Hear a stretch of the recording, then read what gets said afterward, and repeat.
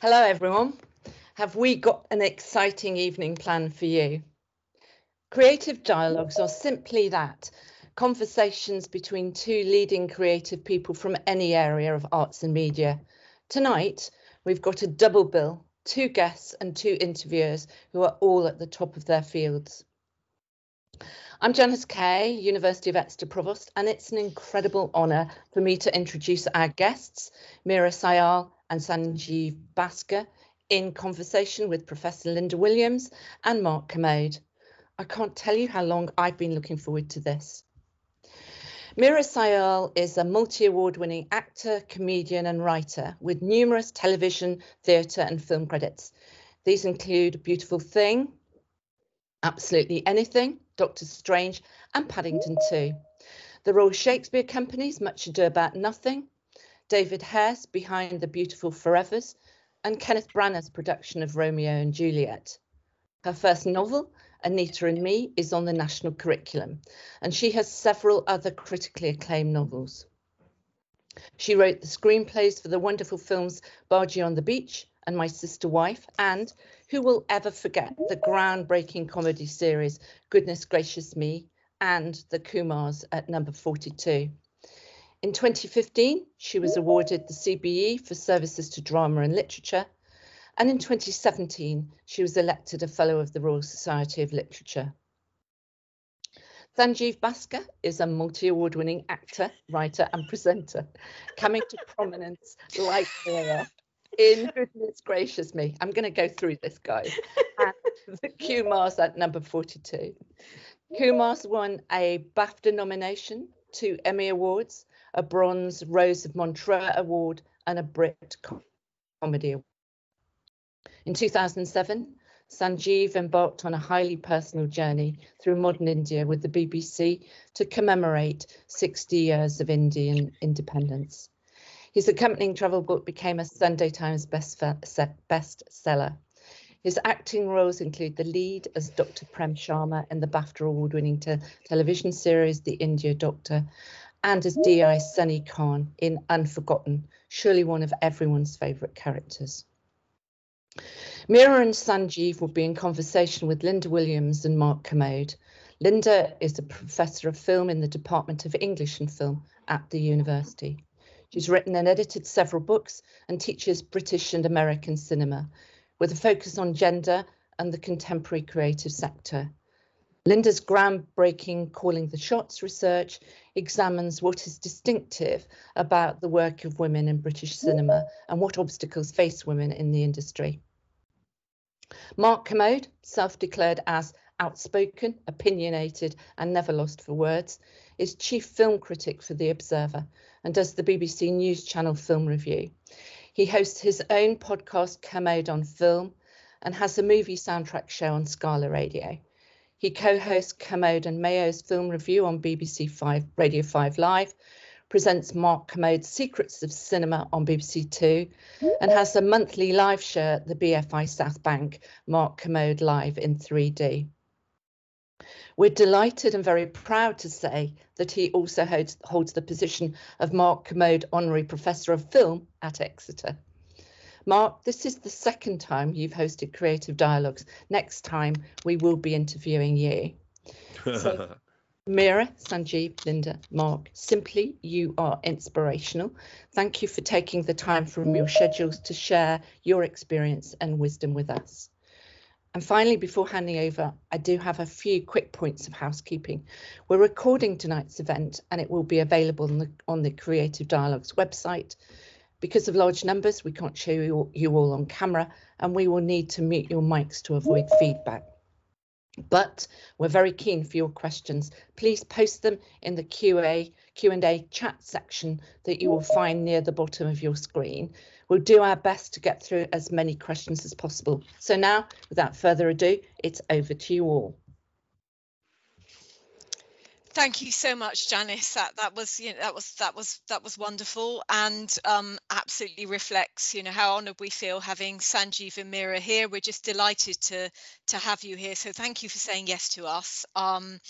Yeah, I mean, also slightly surreal that it's the two of us in different rooms in one house and the two of you in different spaces in your house, piling in together. But there we go. I think this might be my idea, so I take full responsibility. But we'll give it a go, shall we? Mark, do you want to start us off? I'd like to start by apologising for the fact that my room appears to be absolutely full of kipple and clutter, and I'd like to say that that's because I do keep telling you. Look how neat it is down here, Mark. I know. Look at that's a terrible thing. Also, Sanjeev is apparently out in the garden room. I am in the garden room. Yes, the new garden studio. How is it, Sanj? Well, you can see by the pictures, it's like I'm in a bunker, really, which is not what we had in mind when you and not the picture you get when the words garden and room are put together either. So this is the first time we've used it. So there are teething problems, but it feels very strange to be banished to the bottom of the garden. Like a bad dog. He's not allowed on the couch either. Let me begin by banishing that image from my head and saying, with both of you, you've managed to conquer stage, screen, big screen, small screen literature. And obviously, I know, Sanj, at the moment you're in a house in the garden, but for most of the time, I presume you're in the same space. Do you create stuff together or separately? Do you have different areas in which you work, or do you discuss stuff in the living room? How does it work creatively with the two of you? Go on, Meera. You go first, because then anything that I say will just sound defensive. So. No, well, to be honest, we don't really write anything together. We've certainly acted together a couple of times since we've been married, obviously a lot before we were married, and that's always joyous. But our approach to writing is so different that the couple of times we've tried, best not really. But we are hugely appreciative of each other's work, and we do naturally do a lot of discussing of what we're doing, script editing, batting ideas about, but it's always in a casual sort of, we meet in the kitchen for a cup of tea and they go, I'm really stuck on this, or what do you think of this? So it's never sort of flagged up as, hey, will you help me with my script? It seems to be quite organic because we both have a study each, which I think is essential, really. I just, like Virginia Woolf says, you've got to have a room of your own, and I think we both feel that. So I think we're very supportive of each other's work, but we have found out we shouldn't write together.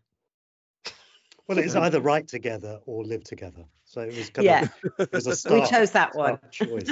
But also, I think the way that we approach writing is very different. Meera is incredibly organised.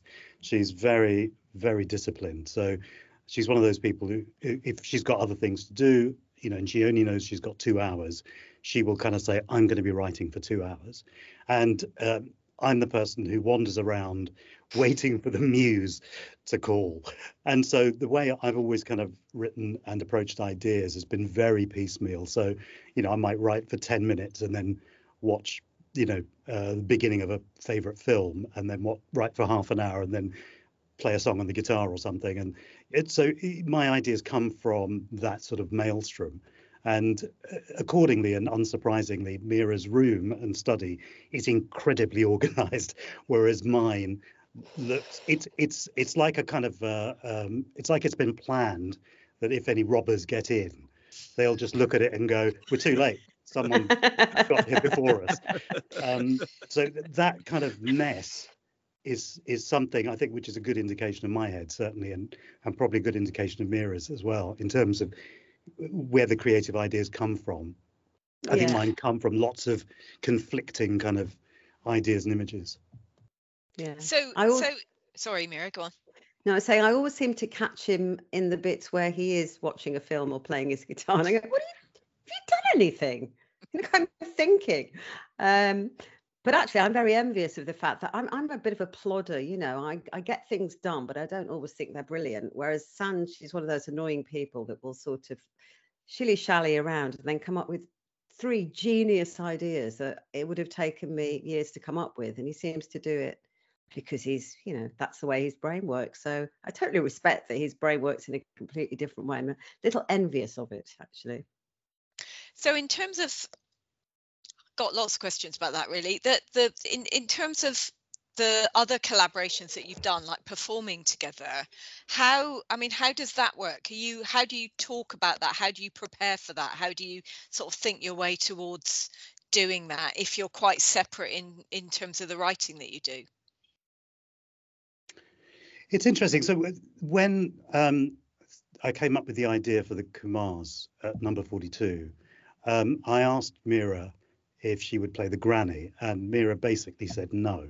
She said, why would I want to dress up as this old lady? And I said, because it requires a lot of improv, and I can't think of anyone else who would be as good at being able to take the basis of a script and kind of occupy the character well enough to be able to go on these tangents. And so in a way, that improv side of Meera's head, I think is very similar to mine. And so I think in the performance space, I think there's a difference, I think, in terms of how, I mean, Meera's probably a best place to answer this, but I think Meera approaches it slightly different in performance. Is that right, Meera, or am I wrong again? Different to what? I didn't quite understand. Yeah, didn't listen to me. Just wanted to point that out. In the way that you write very methodically and you're very focused. Yeah. Whereas when you're, particularly with comedy, and I've seen you do it with drama as well, that once you've got hold of the character, you can go off and fly at tangents and improv. Yeah. Well, I think that's the key, though. It's like jazz, you can't riff unless you know the melody. And I think it's really the same with improv, that you've got to do your homework and know the character. I mean, we did all of those. We did weeks and weeks of work on the characters for the Kumars, for example, sort of hot seating. It's very much the way that Mike Leigh works, I think, where you just know your character inside out. And then once you've done that groundwork, and that's a discipline bit, then you can improv, because there's no curveball anyone can throw. You know your character. And we had to be that prepared in the Kumars, because, of course, we didn't know what the guests were going to throw back at us at all. So, yeah, I mean, I think you're right. I mean, I think I feel much freer acting than I do writing. But it's a shame that we don't get to improv more. I think we don't get enough of a chance as British actors to hone that particular muscle. And I think it's a really important one, because it frees something in you when you learn to jump without a net. It's very good for your creative brain. Do you find at all that if you're working together on a project, that it becomes indistinguishable? Here's the specific question. I was on stage with Himesh Patel, and I was asking him about that scene in Yesterday, which is a marvelous scene in Yesterday, in which you are both in the scene together. And I said, I love that film, and I love the way in which the humor of that gag plays out, which is that he is about to play them Yesterday, one of the greatest songs ever written, and they just think that their son is about to play some song that he's knocked up. Let it be, by the way. And I said, I beg your pardon. And I said, I kept saying Yesterday, because the name of the film is Yesterday, but it's Let It Be, which is actually the whole point of the gag. So thanks, Sanjeev, for putting me right on that. And so subtly as well. Anyway, so Himesh Patel said, I said, is it funny doing it? Because he's not back there. I said, is it funny doing it with all those lines? He said, well, you have to remember that one of the things about it is that some of the funniest lines aren't in the script. So the reason they're funny is because they're improv on set. He said, like, for example, it was Meera who came up with Leave Him Be. And then I tweeted this, and Sanjeev immediately tweeted, I came up with Leave Him Be. Mm-hmm. Does it happen a lot that there is like a sort of osmosis of who's like, and I say this incidentally as somebody who regularly steals and repeats things that Linda has said and passes them off as my own? No, what interested me was the speed at which Sanjeev jumped on Twitter to put you right on that point. Oh, that's nothing. I actually emailed Danny Boyle to tell him to stop saying that Meera came up with it in order to kind of straighten out the story. Now, I'm very happy that Meera did the line and did it so well in the film, and better than I could have delivered it. However, that's not the same thing as coming up with. I came up with it in the audition, actually, and I came up with Leave It Be, and leave him be. I did both of those in my audition. And then when we were on set, one of the things that working with Meera is, which is a joy actually, is knowing that, if I throw something out there, that, she'll absolutely pick up on it. So when it wasn't in the script, but when I turned around to Meera and said, "What's it called?" Meera just kind of came up with the, repeated the line. And it just reminds me, and I say this because I take great joy from this moment. There was a bit in the Kumars where I think we were interviewing Jane Seymour. And I said to Jane Seymour, "You're looking lovely tonight." And she said, "Oh, thank you very much." And I said, "Your turn." And she said, "You're looking lovely tonight." And I said, "Thank you." And none of this was scripted. And I said, "Pinstripes." I said, "Because they're slimming." And I just threw it out there. And Meera came back with, "Those stripes were a lot closer together before he put those on." Which is it's a fantastic line. It's a fantastic line. So for me, when I know that there's somebody, whenever you're working with somebody that is going to pick up on those little things and could make something of it, it's incredibly freeing. Yeah, and you get that connection when you know someone really, really well. I mean, so go right back to the first question you asked about working together. I mean, that is the huge advantage with something like improvisation, is that because you do have that shorthand, and that happened a lot in the Kumars. I knew when he was setting something up, he knew when I was setting something up, and we could just sort of bat it around a bit, and that's so joyful. That's lightning in a bottle. You can't really, you can't recreate it. It just happens. Yeah, it was great. That relationship and that sort of dynamism between the two of you, that was already sort of part of you working together on Goodness Gracious Me, and obviously with the Kumars, but obviously you've got married to each other as well. So it's a sort of working relationship that's started in one context, but has it continued, in another context? Is this how you are? Well, I'm completely faking everything at the moment. I mean, Meera's being completely honest and true, as usual. I think so. I think that, one of the lovely things about getting older is that if you can sort of get some sort of handle on who you are and be open about your own flaws and foibles and, what needs work, you just relax a bit, because you can then just kind of fall back on who you are. And I think in that sense, the humour particularly, which, by the way, is essential because it gives you instant perspective. It's the one thing that people forget, that irony gives you an alternative view of the same thing. And so I think for both of us, I think, that's been an incredibly stabilising element and something as a core that runs through the family. So it becomes something that you can all connect with. So it's much more difficult, not that one would want to be precious about yourself, because there's always somebody else there who will provide that much needed perspective. Meera, can I ask something about, in the case of, for example, writing a film like, Bargee on the Beach, which is then directed by somebody else who has a very strong vision and a very strong personality? How does that work? Because obviously, you're kind of 360 degrees creative. You can act, you can write, how does it feel handing your work to somebody else to some extent and seeing what they make of it? Do you find that easy, or do you find it difficult? I think it depends on the person, actually. I think some of the most fruitful collaborations come from writers working with directors, actually, because a good director will enhance your script and bring out things you didn't know were there, will be respectful of the cuts they have to make, and that's inevitable. I mean, I think you have to understand as a screenwriter that you may think it's a finished product when you hand it over to a director. It's really not. And then it becomes something else again when all the other departments get involved, and then, of course, something amazingly different happens in the edit. So you sort of accept that, but if you share the same vision, then as long as you get to the same vision, it may not be what you wrote on the the draft you gave in, and it probably won't be. But as long as that's done respectfully, then actually sometimes it can be an illuminating and an incredible journey. What's the best experience you've had with that, of handing your work to somebody and then finding things in it that you didn't think were there originally?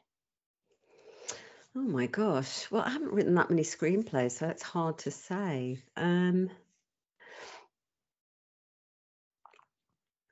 would say, I'd say Anita and Me was a really great experience with Metin Hussain, because it's quite hard to adapt something you're so close to. It was an autobiographical book, and it's quite hard to see the wood for the trees. And then there were, as in all book adaptations, there were loads of bits of the book that weren't going to work for screen, and then you have to take out all those internal monologues and think, how the hell am I going to do that with pictures without using flashback narration, whatever. But Metin Hussain, the director, found lots of sort of creative ways, and he really captured the spirit, actually, of I watched the film now and I go, God, there's loads of things I could have done better, but the spirit of that little girl and that family really comes through so brilliantly. And we got the most amazing cast for it, because I think everybody picked that up as well, from the sort of authenticity and joy of the story. So that was a great experience, actually. And we had a great time. Well, of course, Sanj was in it. Sanj was, well, he played my dad, I played his grandmother. It goes on. Freud would have a field day. Freud wouldn't need any other patients. He would just connect to us full time. Just me and you in the garden room. So what was it like are you using the same writerly muscles when you write the novel and then you adapt it as the screenplay? I mean, you're, as Mark's absolutely right, you're such a polymath. You're going from excelling in so many different areas, but what's it like for you as a creative? You write the novel's really autobiographical, you then take it apart, put it back together again, and then it turns into something else that you're also involved in different ways. Gosh, writing prose is such a different experience. It is so private, and the book world is so respectful. Everyone's so nice, and you get notes and you get things like, would you mind possibly looking at the length of chapter 1? I mean, it's up to you. It's just, and then you go to lovely festivals and everyone makes you cups of tea, and I just love the whole book world. It's just, and then you get into movies, and it's like, not Knives Out exactly, but it's very different. It's very different, and everyone's got an opinion, and everyone has to justify the fact that they have a job with an opinion. So the most difficult part of screenwriting is that you somehow have to juggle 15 different sets of notes and stay true to your vision. And if you've got a great producer and director, they're all working with you for that same end. But when you sit down with a blank screen for prose and you write, that's just you and your soul. That's just for you. And there'll be lots of rewrites after, but there's a purity in that experience. It is rather wonderful. But it's lonely. I could never just be a book writer. It's so lonely. I mean, even when I was writing, whenever I wrote my novels, I would sort of do it in little 2-month chunks and then try and wedge in an acting job somewhere just so I could be around people. Be on a set and talk to people and work collaboratively, because it's I'm not quite made for the life of just solely a writer. So the moving between from role to role is kind of self-preservation or boredom, or you just need those different things in your life from your different creative roles. Oh, totally. But I think they all feed each other. I mean, for example, when I'm writing in a screenplay, I try and even make the smallest roles mean something, because I've played those roles and I know how dispiriting it is to not even have a name. You're just woman in office. I try and give everyone a name, but even if you've only got one scene, to make it interesting. And yeah, I think the disciplines feed each other constantly. And also, what do you write about if you don't live, if you're not out there interacting with people? All the best stories come from people. You can sit on a bus and get an idea for three novels just from conversations. So I don't think as a writer you can be holed up in your, the more successful you get, the bigger house you can get, and the more you don't have to go on the bus anymore, and that's when you lose all the stories, actually. So it's really important to be out and connected and living and listening, I think, and you get all of that on a set or in a theatre with a company of people as well. Are there any lines that can't be crossed. And I ask this because, for example, Sanj, you've done all the stuff that you've done. You've done documentaries. You did a documentary about Bollywood that you came up to Shetland to introduce it. You've done factual stuff and written about stuff. You've done loads of work on Elvis, and in the fairly recent past, you've sat in on the film review show that Simon Mayo and I present when we go off. Well, we did. It's finishing, but when we go off, you stand in. So you've crossed from being a presenter to, if not being a critic on that show, being a presenter of a critical show. And I've always wondered how that feels. How does it feel to be somebody who is a practitioner stepping onto the other side of the line and inhabiting at least putting your foot in the critic's role? It's very interesting. I mean, I was passionate about films from when I was a kid, and I know this has passed into folklore, but probably worth mentioning again that when I was about 4 or 5 years old, an uncle who came to the house said to me, "Well, what do you want to be when you grow up, young man?" And I said, "Actor." And my dad said, "It's pronounced doctor," and which is true. That actually happened. So, from 5 or 6 years old, I was really excited about everything to do with film. And so I was trying to think about why that was actually today. And I think everything about movies was escapism. And because, we lived in a shop above a laundrette and we were an Indian family in West London.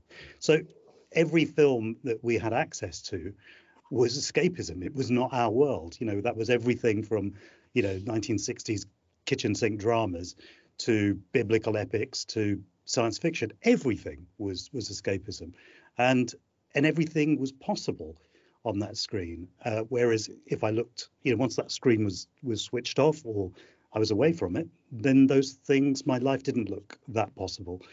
So, in the end, doing something like your fantastic show, which I was a fan of first and remain primarily a fan.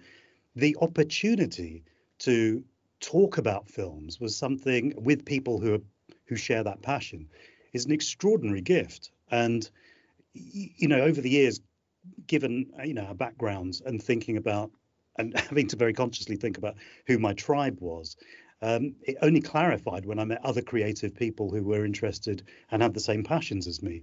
Those were my tribe, not necessarily the people who had my cultural background or lived in the area that I lived in or had similar names or whatever. The interesting thing about then being on a film review show where there is criticism is something I remember talking to David Morrissey about, who'd also presented the show, which was that you're suddenly wary that you don't want to slag anyone off because they might just give you a job in the future. But also, for me, the appreciation of how much work goes into making a film by the number of departments it takes. It takes a video village to raise a film, and all these different departments. And it's really simple to slag a film off and go, I hate it. And suddenly you're lumping innumerate skills at the same time by simply dismissing it. So even when I was presenting, and when I have presented, and there's a film I didn't particularly like, I was very conscious about saying at least 1 or 2 things about it that were good. Because, whether it was the costumes, whether it was the lighting, whether it was the production design, whether it was, they did it on a minuscule budget, whatever it was that was worth celebrating in and amongst, a cacophony of awfulness, I would try to find that. And if I couldn't, then I just wouldn't say anything. So that was, in terms of straddling that, it was suddenly understanding certainly what the actors go through, having, I hope, an appreciation of what every other department does, but also keeping in mind that every department that went to make that film couldn't be simply dismissed by kind of a glib one-line kind of dismissal of the entire film. Yeah. Meera, you were nodding very enthusiastically when Sanjeev said, you find that your people are fellow creatives, not people who grew up in the same area. Is that something that you feel strongly as well? Oh yeah, we've talked about this a lot actually. I mean, I think we probably had similar-ish experiences being sort of odd kid growing up, you know, didn't fit into what everybody thought we should be as first generation Asian kids. Because I mean, my parents actually didn't mind me going into the arts after I argued with them loudly, and when they realised that I fainted at the sight of blood and I wasn't going to be a doctor ever, and so they let me go my own way, which is very far-sighted of them. But I mean, you know, one of the first things I did was think, well, I suppose I should join the India Soc because I'm already a really bad Indian because I'm doing English and drama, and that's useless, isn't it? So I'll go and join the India Soc. And it was full of misogynists who were telling all the girls to hand round the samosas and boasting about, you know, how much money their fathers made. And I thought, you may be Indian, but I don't like you. You're not my kind of tribe. You're not my tribe. Where are the Indians that are like me? Hello, there must be some. And actually, I didn't really find that until I got to London, and suddenly this whole world of all these people that were just like me, that were the weird kids sniggering in the corner going, does anyone else find this funny, or am I the only one? There they were. Sanj was one of them. The goodness gracious me was like a coming home for me. It was like, I have shorthand. I have cultural shorthand with these people. You get me. I wasn't mad. We do all find the same things funny, and it's a brand new culture that we're forming, and we're going to form it together, and how exciting. So yeah, for sure, that was an interesting lesson. So when did you, sort of going back again, when did you both, each of you, sort of realize that you were creative people? What was that through, like early in life, whether it was a struggle or whether it was encouraged? Where did you start, because you're both doing so much now? Who are you asking? You go first, Sanj. Well, for me, it seems really, to be quite honest, it was just based on a level of arrogance, because I didn't. My mum says that when I was 5-6 years old and we'd be watching TV, I would turn to her and say, I could do better than that. And that was at 5 or 6. And I said to my mum, I said, well, I was right. So it was borne out. But I wasn't picked for plays at school or productions or anything like that. I was for about 4 years running at that very young age, the nativity that we did every year. I was always cast as one of the 3 bloody wise men from the East. I'd exhausted. I think I was myrrh twice. I was gold once, and frankincense. I mean, there are only so many ways that you can present these bloody things in a barn.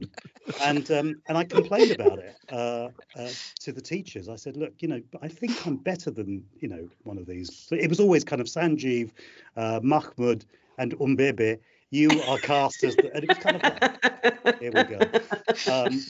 And they responded by saying, OK, but this year you're not going to be one of the wise men. You'll be head sheep. And it took me 10 years to kind of go, wait a minute. So I didn't have any. I was allowed to be at the front of the flock, basically. And so, you know, from a very early age, I was kind of certainly interested and curious and stuff, but the opportunities just didn't arise. And because I then tried to be the good son and do what my parents wanted me to do, because I know how hard they struggled and how difficult it was for them to fit in. So I wanted to take, you know, some pressure off of that, which I failed at miserably. So I was just very, very fortunate that by the age of 34, I was able to kind of enter the industry that I kind of had dreamt about since I was 5. And Meera, just to sort of inflect that a little bit, on paper, you've had the career that a lot of the students who'll be on this call would dream of. I mean, you were encouraged to do the degree that you wanted to do, and then you went to Edinburgh, and then to the Royal Court, and you seem to have had lots of choices. I know it's not that simple, but you know, how I guess there will be questions in the chat about how you got started, how any advice you could give about that. But it was a very different cultural moment as well in the 1980s. You know, the arts weren't necessarily very well supported, certainly not politically at that moment. So how, if you sort of remember yourself back to that moment, how how encouraged did you feel to be part of that world? I know you've spoken about having to, write your own roles, make your own roles, and the absence of anything out there that sort of looked like how you saw yourself, as being culturally and creatively. Yeah, no, that's absolutely right. I suppose my big break was a one-woman show that I developed at Manchester Uni, written by my friend Jackie Shapiro. We worked on it together and ended up, well, I had one of those sliding doors moments. I actually wasn't going to go into this profession because even though I'd had 4 fantastic years at Manchester, and done mainly actually TIE rather than was a big star of the department or anything. I don't think I was considered one of the people who would make it, whatever that meant, but did really have fun and did loads of productions. But I didn't see anybody like me out there. I genuinely thought, who's going to give me a job? And what roles are there and where will I work? I just didn't know. I didn't come from a family with any kind of connection to the business. So I had an MA place and a PGCE lined up. Literally, and that's what I was going to do.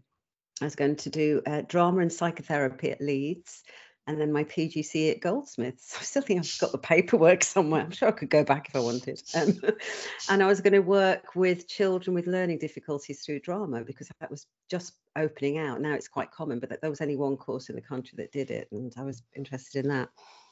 And this one-woman show, from starting off at the National Student Drama, firstly the Stephen Joseph Studio at Manchester, then got chosen for the National Student Drama Festival, then went to Edinburgh, then won some prizes. And literally 2 weeks before I was due to start my MA, a director from the Royal Court saw the play and said, do you want a job with joint stock for a year, ending with a run at the Royal Court? And I went, yeah, I think I do. Yeah. And I ran away to the circus. But I often think, gosh, I wonder if someone was being very kind to me. I was being handed this amazing bit of luck and my life could have gone in a completely different direction. On the other hand, it wouldn't have happened if I hadn't created the work. Yeah. So I guess that's sort of symbolic of how it's been in my career, I suppose, and how it is for many people, and particularly people for whom they're, ploughing a new furrow, as I think we both had to do. Is that you have to, actors are the schmucks at the end of the phone waiting for someone to go like that. It's not a job for a grown-up. It's no good for your confidence or your soul. You have to gain some independence and control over this uncontrollable and strange profession. And one of the main ways you can do that is to create the work yourself. And if you can't write, then find a writer that will write for you, then option books to turn into plays or films, but just have that bit of your career where you have an eye on, how am I seen? Am I in control of this narrative? How do I want to be seen? Because when I looked, my first 10 years as an actor were all in the theatre, and I was playing roles like a Peruvian millionairess in Serious Money, a deaf mute in a 17th century village in Birthright, most of them at the Royal Court. These incredible roles. And then when it came to television, it was literally woman in newsagent, woman in Raj epic waving. That would be it. And there was this huge disparity between what was happening in the theatre, and this was the GLC was, very prominent then in London and was throwing money into the arts, and suddenly an alternative comedy was coming up, and suddenly people were thinking about Britain as a multicultural community with many, many different voices who wanted to contribute. So it's a great time to hit the theatre, but film and television were like decades behind. So I didn't work on television for a long time, or in film. So when Goodness Gracious Me came along, as an audience member, it was an amazing moment. But what, that must have just been incredible and so surprising that it had even happened, given what, your experience before that. Well, I think Sam should take over. The journey to get Goodness Gracious Me on was not a shoe-in. It was a long process, wasn't it? Yeah, we had to jump through more hoops than anybody else. We came together. It was Meera who initially badgered Anil Gupta, who was a producer of the show, but he was at the BBC at the time, to telling him basically that we had enough material to have our own sketch show. And he approached the BBC. He didn't think there were enough people, so he kind of saw myself and Nitin Sawhney, now a respected film composer and musician. Nitin and I knew each other from university, and we'd started doing things as a double act. And he came to see us. The material we were doing seemed to fit the remit that they were thinking of in terms of modern British Asian humour. I think it's probably Nitin was involved in the radio series and then not the TV series, but I think it was him being involved that led to us having songs as an integral part of the show. Yeah. And so we were given, the team were, actors were brought together, and we were given 6 days to come up with a live show to perform in front of an audience. And on the basis of that, they were going to decide whether, to commission us for anything or not. So really, we had Monday to Friday and then the show on the Saturday, which we did. The audience responded very positively. We said, great, so could we have a TV series? And they said, well, no, you can do a radio pilot. So then we did a radio pilot. That did well, went to Radio 4 as a series. So we said, now can we have a TV series? And they said, no, you do a TV pilot. So we did a TV pilot. And then when we did the first series, they said, okay, great, we're going to put it on at Wednesday night at 11:30 p.m. And I said, do you think that's Asian prime time or something? Once the shops are shut. And then they kind of got annoyed about that, and then put it on a Friday at 9 o'clock or 9:30. Yeah, we really had to push for that hoops. slot, didn't we? We had to push for that. A lot of hoops. We had, with comparable sketch shows at the time, we had just under half their budgets for a weekly show. So that meant that we got paid less. It meant that production design had to be less. So those were we weren't aware of that until later, but it just kind of highlighted the fact that it was one more hoop we had to jump through, which was to do it on half the money. And I'm not saying this with any bitterness, because we all did very well. We loved it, and the response was great. But just as an overview, those were some of the challenges that were facing all of us. Can I ask you something about how much you use each other as quality control? Because, like, for example, our lives are very different. You're fantastically successful and, deservedly so. But like, I write something like I write the Observer film column, and then I immediately worry that it's terrible and it should never be printed. And the first thing I do is I show it to Linda and I go, can you read this? I don't mean can you read it and make it better necessarily, but can you just read it and tell me that it's not terrible and that pick out the obvious mistakes? And I know there's a thing about a second set of eyes on anything, but there's also the second set of trusted eyes, the second set of eyes, which is that's a quality filter. And if they don't think it absolutely sucks, then I might get away with it. Do you share that sense of quality filter with each other? Yes, I think so. And I think also there's a greater, life lesson in that, which is that what we need in our lives are kind honesty. Because it's, anybody can disagree with me. Everyone has the right to, and I'm very likely to be misinformed, wrong, or have an incomplete thought. And there are two ways that somebody can point that out to me. They can either say, you're an idiot, or they can be nice about it. And so I think that practiced sense of sensitivity, but sticking to the honesty, is kind of what we all need generally to move on. I mean, it's what you need with your kids, because at any point, if they think that you're faking it, or they later discover that you faked it, they're not going to be, that element of trust is then diminished. So I think in that sense, the quality control thing, I think when it comes to creativity, I think we do use and impart. I'm certainly very conscious of that, because, and I'm sure Meera is, because how much work has gone into it. You are bearing a bit of your soul, and any kind of rejection of what you've written or the idea you've come up with is a bit of you. It's not some kind of, it's not something that you whittled at the bottom of the garden from a bit of bamboo. It's something that's kind of, at least in part, come from you. And so it's and also to be entrusted with, someone's self-worth is an incredible privilege, and it's the last thing you should ever even think about treading on. So I think that extends from personal life into work, I think. Meera? Everything he said. No, I do.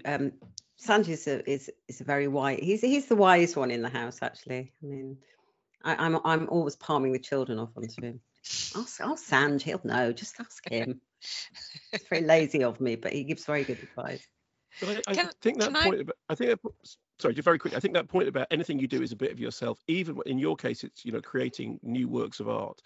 In my case, it's criticism. In Linda's case, it's academia. And so what we're doing is responsive. But it's still, if you write a review of a film, you feel like that review is part of me. If you write a book about a film, as Linda's done, you feel that book is. But if you stand up in front of students and give a lecture, that is a part of you. Even if it doesn't immediately look like this is a work of art. That is how you feel about it, which I know sounds terribly pleading and, oh, please feel sorry for us, we're creative too. But it is, I think it's true that is what it feels like. The one thing I would add to that, I think the one thing that was really useful for me coming into this industry late, at a later age, was that I'd come from business and marketing. And one of the things that I realized very early on, because auditions particularly are brutal things, because you go in there, you're one of, next, and you're in, do your thing, do your little dance, and then they kind of go, right, we'll let you know, thanks very much, and then you never hear back, and so it is kind of brutal, and it is, you go in there and you give of yourself. The one thing that helped me actually was, given the background I came from, was realizing to everybody else I was a product. And so part of their judgment of me was not about my soul, because they didn't know me. They didn't have that kind of, they didn't have the time, but also they didn't have that privilege.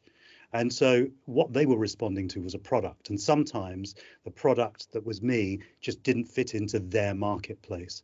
So I could come out of it with some semblance of who I was, because I've seen so many of fellow actors who have been decimated at not getting a job, because they've worked hard for it, they've learnt the lines, they've immersed themselves in the world, and they go in there. And it's the same as pitching a project. You've written this screenplay, you've tore your hair out, you've sleepless nights, you've banged your head against a wall, and you go in there and someone goes, nah, don't want it. And so it can be brutal, but just keeping in mind that for other people you are a product was something that certainly helped me.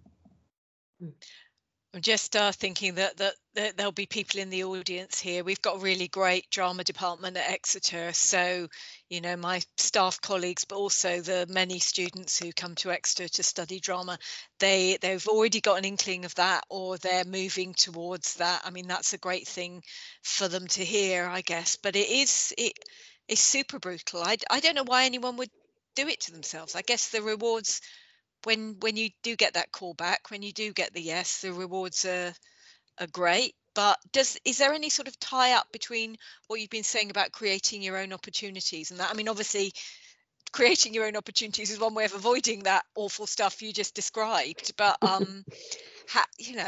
anything else you can say to the kids who are in this call who are just terrified about that's where they got to go next, and they've just got to toughen up for it? Well, you do have to develop a thick skin. That's absolutely true. But I think to be a self-employed creative, in many branches of the arts, it brings its own kind of brutality. But you know what, we do it because we can't do anything else.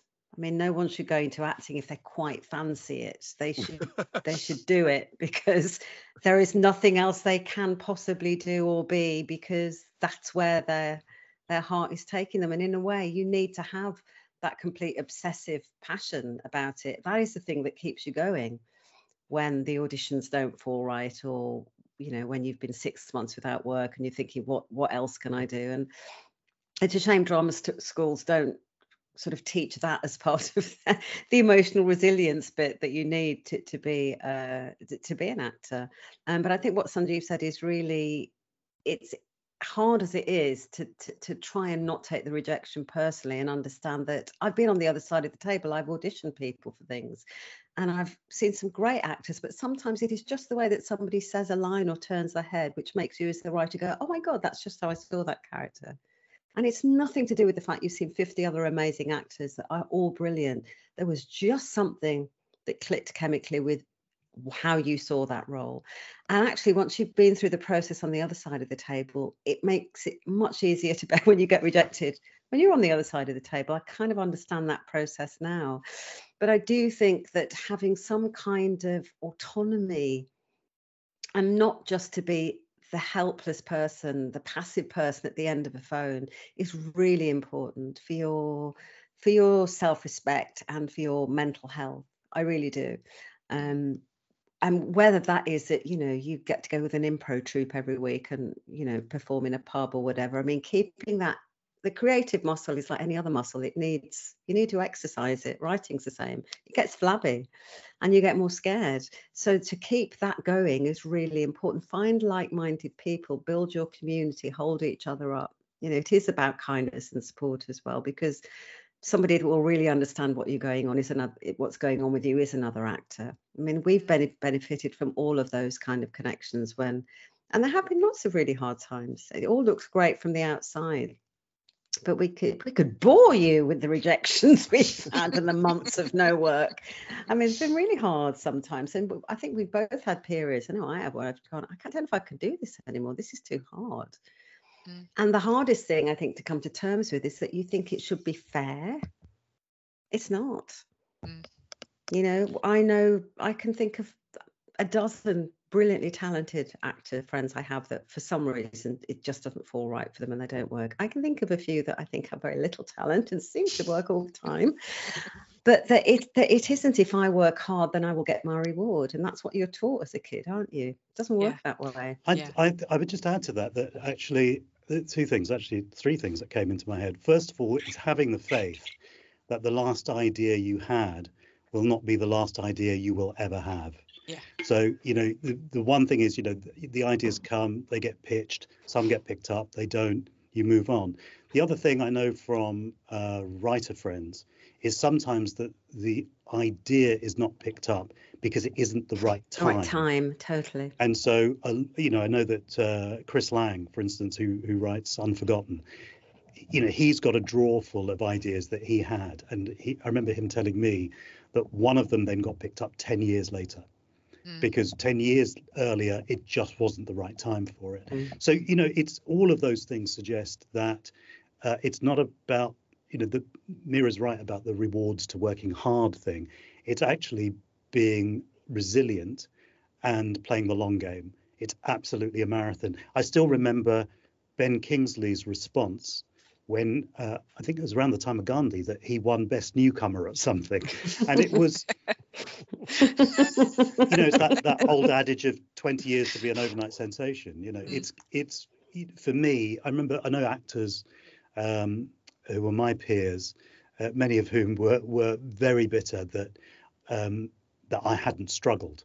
They said, you know, goodness gracious me was your first thing and it worked.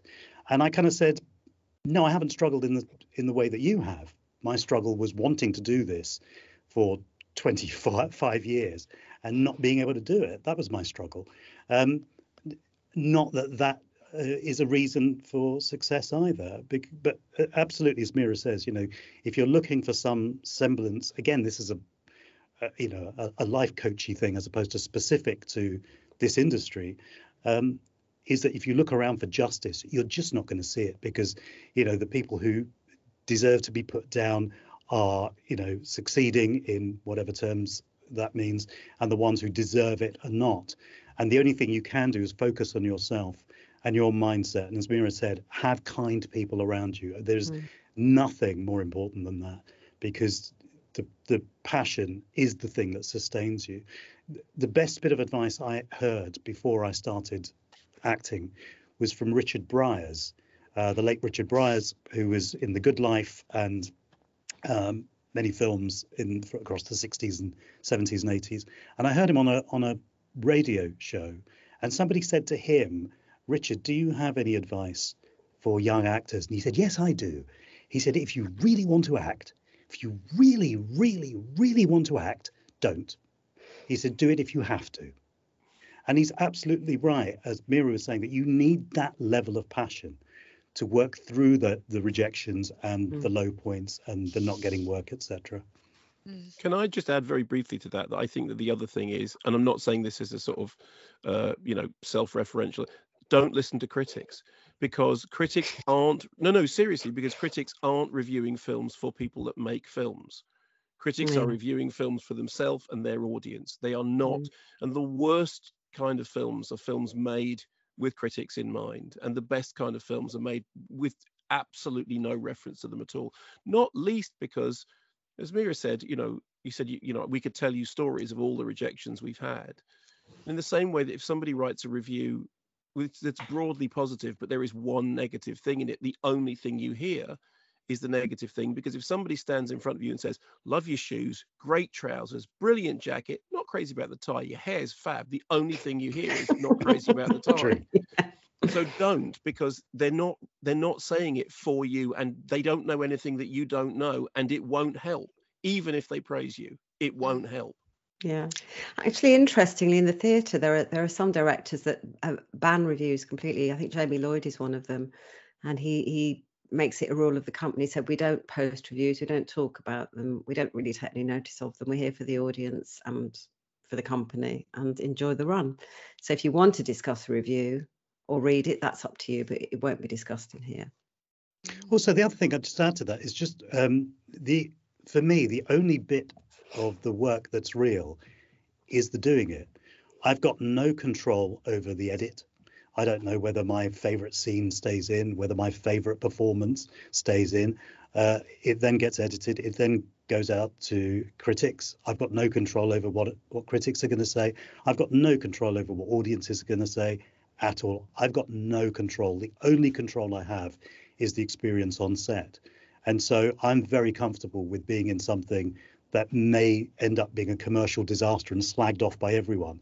But if I was happy during the making of that, that's my memory of it. And conversely, if it's a terrible experience, hated the director, didn't get on with the other actors, it rained all the time, was given a substandard Winnebago, it was, and it turns out to be a huge success. My memory of it, I mean, what's interesting to me are things, examples like Harrison Ford and Blade Runner. Now, Harrison Ford refused to talk about Blade Runner for decades. And I couldn't understand it, because it's a film that I really, really love. And I think he's amazing in it. But his experience of it was not great. And it took him 20 years to be able to sort of, subdue that into something else. So, the actual getting together, I find being on set and collaboration utterly magical. I love the idea that, the four of us could come up with something now that I could never have come up with on my own. And I think that magic is what I tap into in collaboration, whether it's kind of around a script or whether it's on set. I love walking around sets and seeing what production designers have done and what the costume people think it should be and how the lighting is going to be. I love it because they're all things I'm not great at and I would love to be able to do. So that whole sense of the experience being the most important thing and not being tied to the outcome, again, is something I think that has helped me kind of cope better with the undulations. Just a few minutes ago, you were talking about something being or being a great creative sort of spark moment, not product yet, but entity, but it hasn't yet found its moment, and that happened with the Kumars, didn't it? Yeah, yes, it did. Yeah, we were doing Goodness Gracious Me on the radio, and I had the idea for an Indian family that interviewed celebrities in their home, and every single person I took it to, Radio 4 initially, and then to Channel 4 and to production companies, all of them turned it down. They all kind of said, don't get it, don't understand it. How does a group of people interview one person? And they're all fake. And then in the meantime, we'd had characters like Ali G and Mrs. Merton. And I then repitched it and said, do you get it now? It's like Mrs. Merton's family or Ali G's family. And they went, yeah, but I don't get it. There's an old woman in it. And okay. And it was 5 years, I think, 5 or 6 years before it found its place and its time. So yeah, and also because the thing that you worry about, if you feel that you've got a great idea and your friends say this is a brilliant idea and you write it up and everyone says no, you're scared that either someone will steal it or someone else will come up with the same idea that you had and usurp you in some way. Yeah. And that's what I meant about, the last idea you had is not the last idea you'll ever have. If you had one great idea, you'll come up with another one. It's letting that go and moving on to the next idea becomes part of your forward momentum, because it's really easy, in the same way that the job you didn't get rattles around your head. And it's just a block for the next job you're going to get, because you're still rooted in, I didn't get it, I'm a failure, it's unjust. And actually, those are all just obstacles to actually going, I'm looking forward, I'm ready for the next one, I'll learn off of it, or whatever, Can I ask you a question which came up a lot when I was doing the Calling the Shots project that Janice alluded to in the introduction? How you just sort of manage the day-to-day of we've talked quite a lot about the precarity of the industry, but how you kind of mitigate against that. But it will require you to just go somewhere else on a location, to just move at a very short notice, and we're all people trying to navigate sort of sane family lives. How do you manage that between the two of you, in terms of the fact that you're both in the same industry? A lot of people I interviewed, they could sustain it if there was someone who could pick up the pieces so they could just go. Yeah, it's been team tag parenting, I think, isn't it? Yeah. Literally, we take it in turns, and sometimes somebody gets a longer turn because you're on a roll. I had one of those years, and Sam very nobly stepped back. I think we made the decision fairly early on that we try and always have one parent at home. Yeah. There may have been an overlap of a week or 2 weeks maximum, but generally just so there's one person there, because our son, well, he's 16 now, so probably just about. Is he just about leavable at home? Probably. No. Nowhere near. But yeah, so we've worked it that way, and we both had to turn down jobs we really wanted to do because there was a clash, but it just was, the other person's turn. So that's part of the sacrifice. I have to be very clear about why I do a job and why I turn it down, because that route is going to be my safety net. That's going to be my fallback. So I've done films where I wanted to work with somebody, and if that's my clear decision, then I'm not going to be complaining about the trailer or how much money I'm getting or that I'm in the back of shot. It's not the reason I did it. I did it because I wanted to work with a particular director or a particular actor. And in the same way that if I've taken a job for the money, I'm not going to go around kind of kvetching that it's not great art and people should regard it as great art. I didn't do that. I did it to pay the bills. And so equally, when I've turned jobs down, when Meera's been working, it's because I wanted to be at home with the family. And again, going back to what I was saying about what's real in terms of the experience, if that project then becomes a huge success and turns stars into the people who are in it and they get lauded, it's fine. I know why I turned it down. And so that has always been my fallback for either taking the job or not taking it.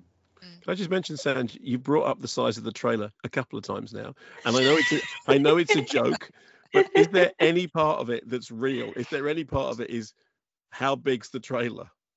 It's an interesting thing with the trailer thing. So it's I know that I remember talking to Mark Addy, and he was talking about his experience on the Robin Hood film that Russell Crowe was in, and he said Russell Crowe had 4 trailers. That was part of his thing, and he said, and he put it in a square. So he had a kitchen bit, he had a bedroom bit, he had a gym, and he said we all refer to it as Russell Square, which is a place in London. So I kind of know that trailers can be a really big thing. I'm just so grateful to be doing something that I love, because it's such a privilege to do something that you're passionate about, because 99% of the planet don't get to do that. They have to go out and work for a living. And so, joking aside, the whole thing with the trailers thing is, it doesn't bother me at all. If you've got great people around, you're not in your trailer anyway, you're hanging out with them and sharing stories and anecdotes and learning off them, and everything you're doing is being poured into that experience, which is the thing that, there's that great Maya Angelou quote that I use a lot at the University of Sussex, where I'm Chancellor, which is that people may forget what you said, people may forget what you did, people will never forget the way you made them feel. And I think that's absolutely true on an interpersonal level, but also as an experience. So I've always been slightly scared about, adding things to a rider of some kind, because I just think, is this the slippery slope? If I kind of say, can I have a couple of bananas? I just think, is that the slippery slope to kind of, I want 4 trailers in a hexagonal shape. I know there's only 4, but I still want a hexagon. Because I want to do the Mariah Carey one. I think apparently she asked for a basket of poppies and kittens to pet before she went on Parkinson. I would love that. A basket of poppies and kittens. First time I went on the Parkinson show, they said, what would you like in your dressing room? And I said, well, what have other people asked for? And the top one was puppies and kittens to stroke. And then is this a real thing? Is this a real thing? That's what I was told. Where's the RSPCA in this? And then the researcher who listed a number of people and what they'd asked for. Somebody had asked for a vintage bottle of red wine. Somebody had asked for organic fruit, and then obviously had saved this one to the end. And then said, "And what would you like?" I said, "Just coffee and some biscuits." I didn't know what to say. So I've always been slightly nervous about that whole slippery slope from bananas to kind of your own jetpack or something, so you can get to the set. Could you say very quickly on this subject? I once asked the producer Stephen Woolley, is the trailers thing, is it a joke? He said, the only story I can ever tell you is that the only person who ever raised a trailer thing, and he said, I think it was reasonable.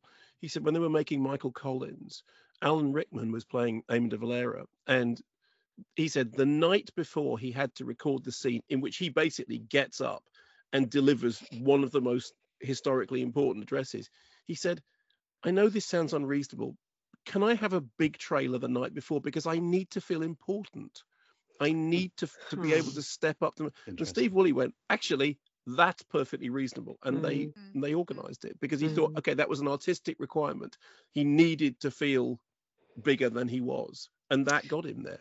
I mean, you can't help. I have to say that I've been on a couple of films with people who have got really kind of seriously impressive trailers, and Colin Farrell on a film who's lovely, kind of invited me in to have a cup of tea and to sit and chat, and all I could sit, and I was in what is called a 3-way, which is kind of it's fine, it's enough if you're in for a couple of days or something, but it's fairly small, and I just looked around. It was just a sense of space. It was kind of, you could have a band in it. You could have an orchestra in it. Why haven't you got an orchestra? You're important enough. You could have demanded that. There's a separate bedroom and everything, isn't there? There's a bedroom. There's a proper shower. Oh, it's loves, yes. I've only had one trailer like that. We really need to stop talking about trailers now, guys, and get some questions from the audience, please. So I think my glamorous assistant Will Higby is going to make them magically pop in the meeting chat that I'm looking at now, but they're not there yet. Will, no, they're not there. Sorry, Linda, they're not there. It's going to be easier for us to kind of read out the questions, okay, if that's okay. Go for it. Yeah. Okay, so the first question we've got is from D Rowe. He says, hello to Jason Isaacs, everyone. I presume Sanjeev will get that. My question is, do you feel that cinemas will ever fully recover to pre-pandemic levels? And what do you feel will be the biggest challenges facing British filmmakers post-pandemic? Meera? I think the two film experts should answer that. Three film experts should answer that one first. Go on, film experts. Sanjeev, I think you should answer. Oh, flippin' heck. Sorry. I think it will recover. I think that cinema has traditionally faced challenges from its inception, and it evolves. And I think that, whether it was films themselves at the beginning, the moving image, and then sound, and then television, and so each colour, all of those things, I think, the industry felt impacted by. And I think that it's an interesting thing with streaming services, because with streaming services, they have picked up and now fund and distribute a lot of films that couldn't have been made in the traditional way. I think that where film has always stepped up is to change the experience, because that experience of going to the cinema in that darkened room with a huge screen with lots of people is something that is kind of essential to that whole experience. And so, going back, whether it was CinemaScope or 3D or, the movies tried to kind of adapt each time. I'm not quite sure what the next adaptation will be. I mean, people are always already doing it with 4D, sort of where you kind of experience kind of physical stuff, which used to be sense around in the 70s where they tried it. Earthquake was the big one that they said in sense around, which it was basically someone behind your seat just come and shook it every time Charlton Heston came on. And so I think it will evolve, and I hope that the partnership between the streamers and distribution onto big screens will become more of a thing. They've already started to show them in cinemas and stream at the same time. Personally, I'd like it to go back to, obviously because I'm old, I'd like it to go back to it having an exclusive screening for a decent period of time before it appears on a small screen. But can I just say, Sanj, that's not going to happen. No, I know it's not. I mean, it is just, regardless of whether you want it or not, it's not going to happen. Simultaneous distribution is the future. But I don't think that means that cinemas will suffer. I think that it means that cinemas that aren't offering an audience what they need will suffer. But in the end, it will be everyone will have the choice on release date to see things on their mobile phone or in the Empire Leicester Square. And it is the fact that people will still want to see things in a cinema, even in a local art house cinema, because you want to watch, a small comedy with an audience that you can hear laughing. It's a different experience. I think we don't trust the audience enough. I think if you give audiences the choice, it doesn't mean cinema will die. I think it will thrive, but simultaneous distribution is coming. It's like Wednesday. You can dislike it all you want, it's coming. I think, but that's what I mean. I think it'll evolve, and I think that cinemas now, where you can drink, where you can eat, where you can, there are other things you could do. Whereas when I was a kid, you went to the cinema and there was the sweets and the popcorn, and that was about it. Now they're kind of meeting hubs, and so I think any of those things that kind of reinforce or enhance or resell the idea of people getting together and being a community, I think is important for cinema and important for communities. Thank you, guys. That was great. I did a lecture about this on Monday, by the way. That was all top notch. Everything you said. I did it. You trust the professor to mark us. Will, do we have more questions? Yeah, we have a few questions that have come through around advice that you would give to someone trying to start out in the industry, particularly with ambitions to write, and also from kind of a more direct question from Alex Hutchinson, who says, I was wondering how we as students are able to get our scripts seen. Thank you. What was the question? The question was about advice for writers wanting to, with ambitions to start out in the industry. What advice would you give to new writers? Oh, did they specify whether it was screen, stage, novel? Screen. Screen. Gosh, well, I suppose that's the one I've got least experience in terms of having to start out, because I was very lucky that I got my first commission off the back of somebody reading my prose, and then said, I like the way you write, but can you write for screen? And then I got in that way. I mean, it's changed so much now, isn't it? I think what is very heartening is that because of technology, writers now have the means of production to actually put things on, even if nobody else wants to. So I know a lot of young screenwriters coming up who are starting off with a short film, which seems to be the calling card and the best way to get onto the festival circuit. And they're literally crewing it and shooting it themselves on shoestring budgets. That's if you want to go full radical, I'm taking the means of production into my own hands. But in the end, if you want to write for screen, it is fantastic for anyone that wants to hire you to see your work rather than read it on a page. So I would certainly say that is the way to go as a calling card for any screenwriter. Can I just add to that? I think that for any part of this industry, it's really useful, I think, to know how the industry works.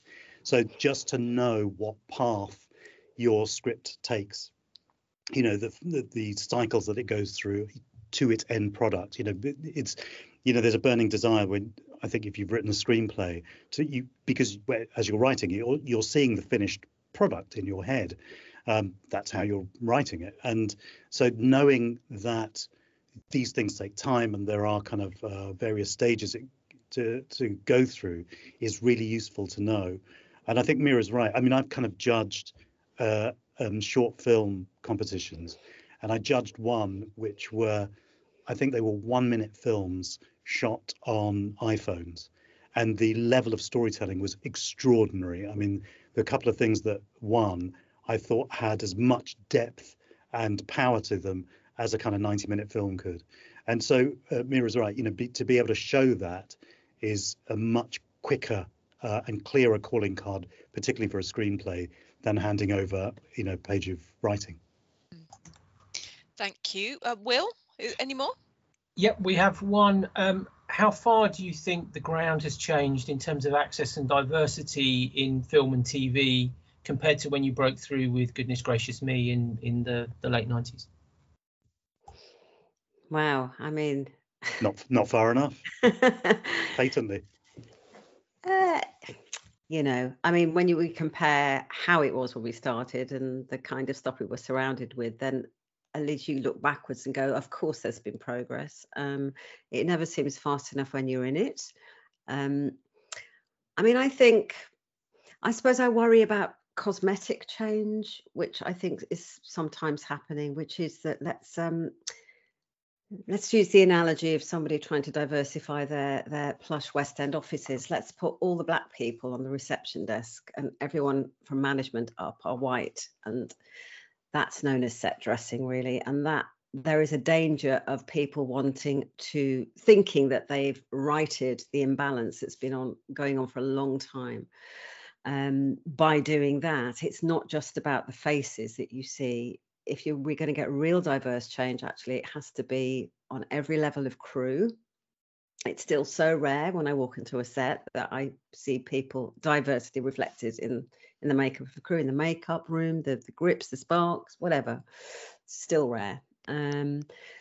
Obviously writers, because writers bring a diverse perspective in their writing, and they will write those characters that you want to see on screen, the way you cast things.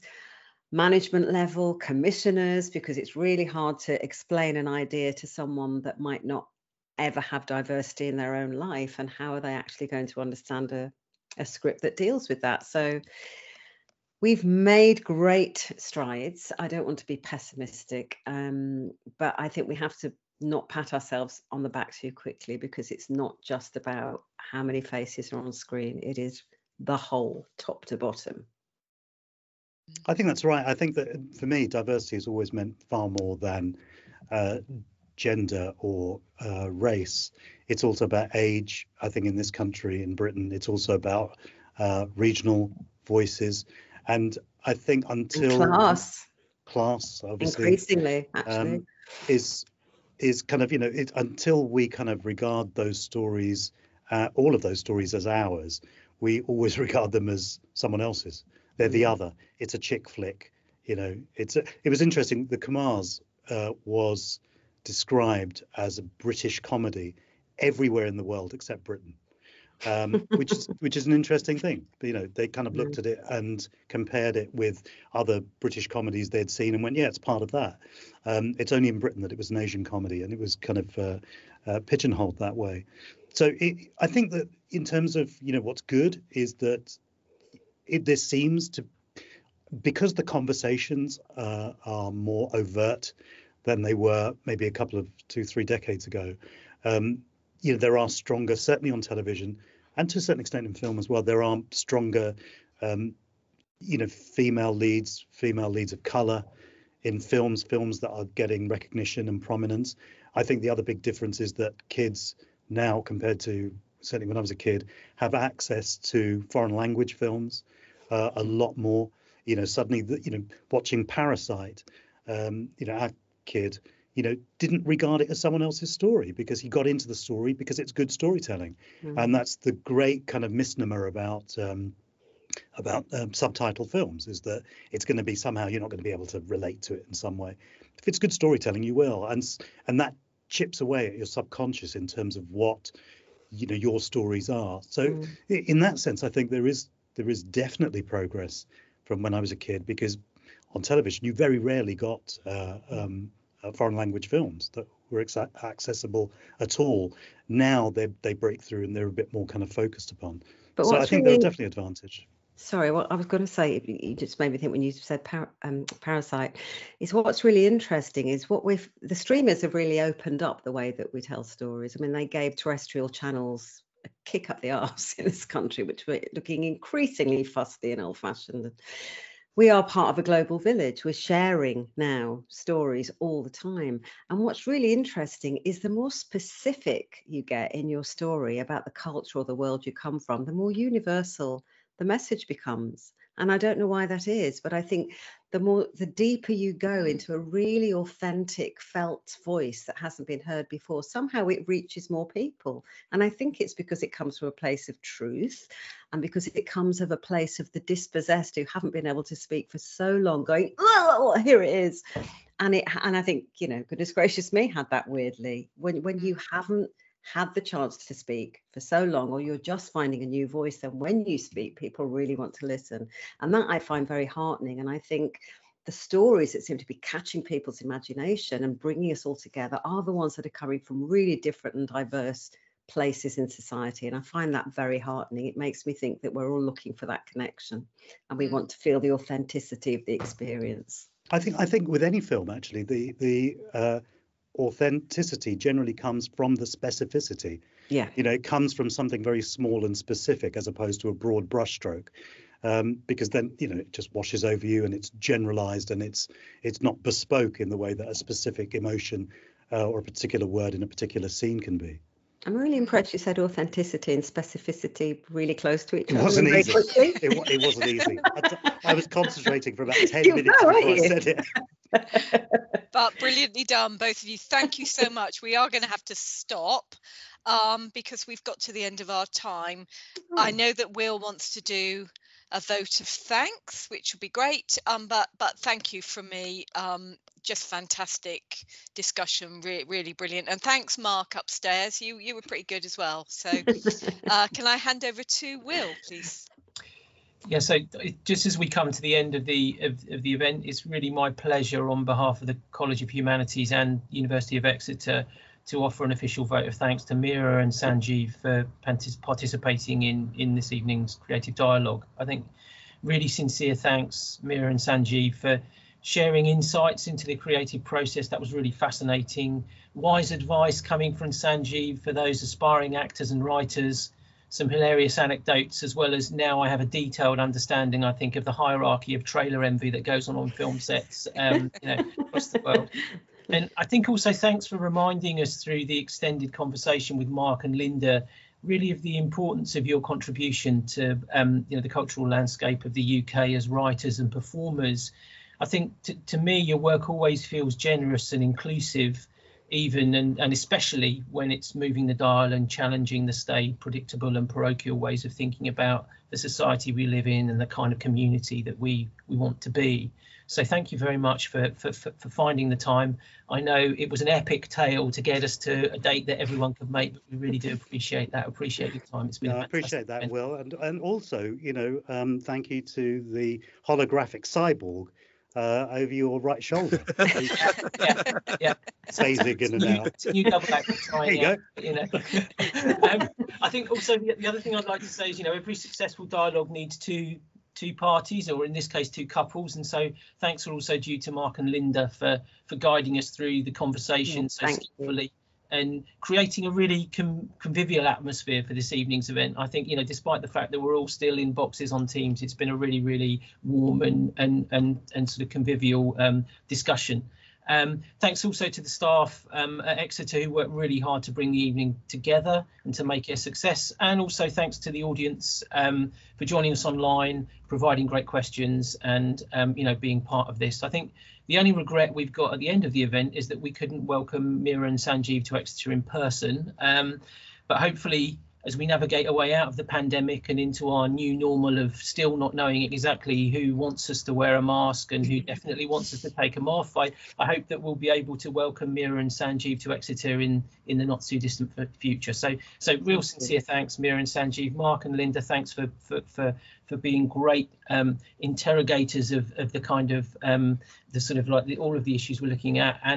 And to the audience, thanks for being here, and we hope to see you again in the summer term, maybe sometime in May, for the next event in the Cultural Creative Dialogue series. Thanks everyone. Thank you so much. Thanks a lot. See you.